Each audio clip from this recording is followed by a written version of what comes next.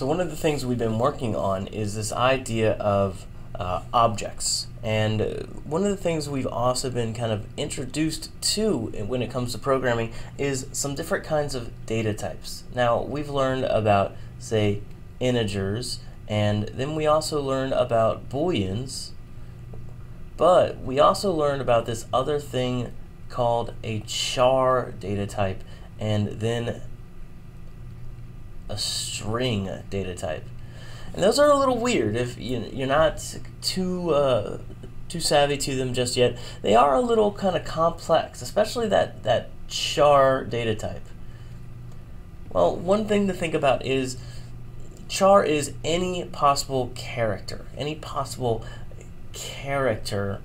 that we can represent on a screen. So look at your keyboard for just a second. Everything you see on there, a period, the caret, an exclamation point, the pipe, the number 1, the capital G, the lowercase g, the tab. Actually, the tab, I know that you haven't ever really seen that symbol before, but the tab can actually is a character that has to be displayed some way on my screen. So how does that all kind of work? Well, that's actually where the char data type comes into play. And one of the things that we have is we actually have a few methods using what's known as the character class. Just like we saw we had the math class, we have something known as the character class. So say, for example, I said char, I don't know, A equaled the char representation of the letter A. Simple enough, nothing too terribly crazy. Well, what I could actually do here is I can take a look and see if this is a lowercase or uppercase character. And the way I can do that is actually through something like character dot is lower case a. Now what this will do is, as you can kind of guess, is it's going to see if this is a lower case. If a, the variable a, not the text, the variable a is lowercase, then we get a true. If not, we get a false. So what happens if I wrote something like char degrees? One of the things I was mentioning is we have symbols that aren't on our keyboard when we look at a char. So what about the degree symbol? Well, that's a interesting one. Here's that degrees symbol.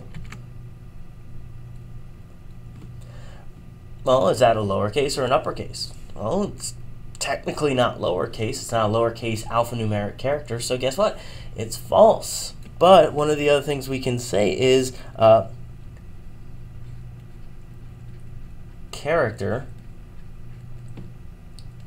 is letter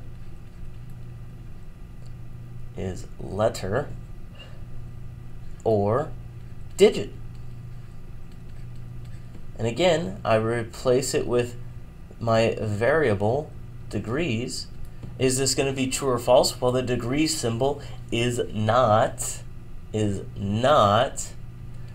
a letter. So this is going to produce something called false.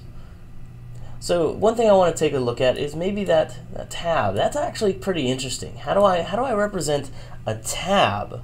I was able to do the degree symbol relatively easy, but what about something like a char tab?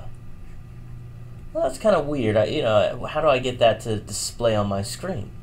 And that's actually through something we call escape characters.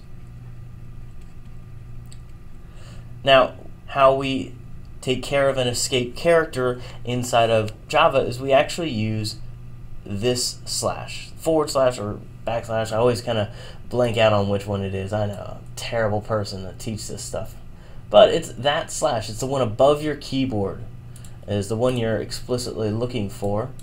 And so now, how do I display this? Well, one of the things that Java kind of gets is people are probably going to want to display, say, the tab a lot. And how can we just immediately make that relatively easy for everyone and not have to remember all these magical codes that we'll talk about a little later? Well, one of the things we can do is we can put in a lowercase t. This is a little weird, you know. I know I erased it and put it over there, but I mentioned when we learned about chars that they only had to be one character. They could only be one character. And suddenly I'm throwing out this guy, and this is two things. What? Huh? I don't understand. Well, what's going on is this is actually a special symbol in Java. This actually is telling me, oh, this is an escape character. And so now when I do something like a system.out.println name plus tab, since I've named this tab, I have the luxury of these two things kind of working together, plus Adam, what I'll get is actually name. And instead of Adam being right here, there's actually a giant tab in there. There's a giant printing character that's being displayed so that Adam is further away. So let's actually kind of take a look at that in action. So again, char tab equals single character t. Notice even it's kind of excited about this. System.out.println name. I don't even need that space. I'm so used to putting it in there, I don't even need it. Plus tab plus Adam. I save this. Let's compile it up and let's take it for a ride. Notice how much space was in there. One of the things I can do is I can actually add multiple tabs in here. And as you can guess, if I add multiple tabs, I get extra distance. Now, why is this pretty nice? Well, if we take a look at, say, another system.out.println, let's say we made a bigger word. Instead of name, we said occupation. Instructor. Java C. Java test. Now things are slightly off, but let's get rid of that second tab over here. And what you're going to see is that tabbing over, now I'm starting to allow myself to have proper alignment with my text, which is really nice. It gives me a little bit more fluidity and just better readability with my code. So we can take care of things like this.